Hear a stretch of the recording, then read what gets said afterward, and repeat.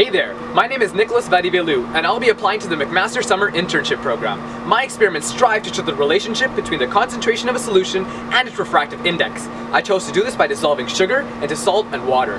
Before we get into it, however, I'm going to have to explain a couple of relationships and equations first. Refraction is the bending of light as it passes through the boundary between two different media. This is caused by a change in the speed of light. A slowdown will cause a refraction towards the normal, whereas a speed up will cause a refraction away from the normal. This can be modeled using the equation on screen, also known as Snell's law.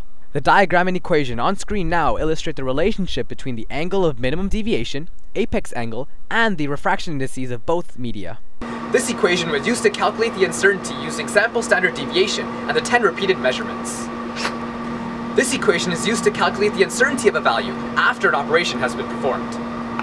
I know I went over those equations a bit quickly, but that's not the focus of this video.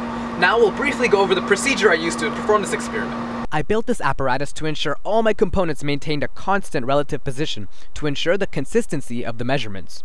First, I checked that the laser passed through the empty prism and hit 0 on the ruler. Next, I filled the square-based prism with 100 milliliters of water at 20 degrees Celsius. Then, I shone the laser beam through and recorded where on the ruler the light hit. This measurement would be recorded for each gram of the solute, and each measurement was repeated 10 times for both solutes. A reading error of 0.05 centimeters was used for the ruler, and 0.01 grams was used for the gram scale. The results are summarized in the following graph. This compares the refractive index of salt and sugar at various concentrations in water.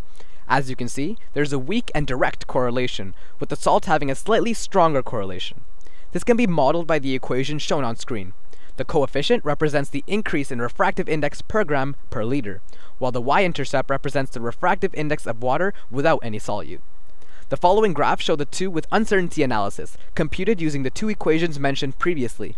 There's not much noise for the weight measurements of the solute due to the lack of operations on the measured value and the precision of the digital scale.